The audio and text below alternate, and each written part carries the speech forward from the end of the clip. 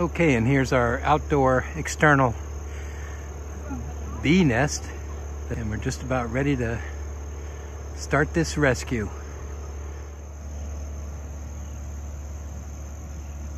A lot of bees.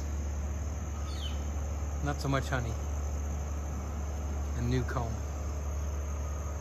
Okay. So it used to be covered with bees, and now we can really see more of the comb.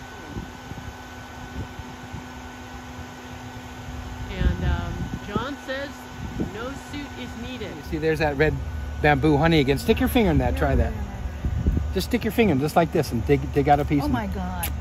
I got my braces in. Dig a good amount though. There you go. Now that's how you do it. Wow. Isn't that a neat flavor? They cap the honey with 100% pure wax. Oh, yeah. And this is all brood that's been capped with propolis, wax, and debris. So you see it's got the brown color in it. Yeah.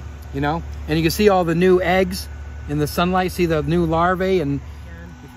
Now, meaning that it's matured finally and it wants to get out? Oh, Yeah. There it is. Yep. Okay. Because like I said, eggs hatch and then the bees emerge. Bees don't hatch. Yep, more of that honey. 24 hours. So I'll get an egg, a larvae that's just hatched, just 1 day old, 24 hours or older, or younger, and then put them in these queen cups, they call them, and then put that into a box full of bees that have no queen, and they'll start raising them all as queens. And that's how a person makes queens.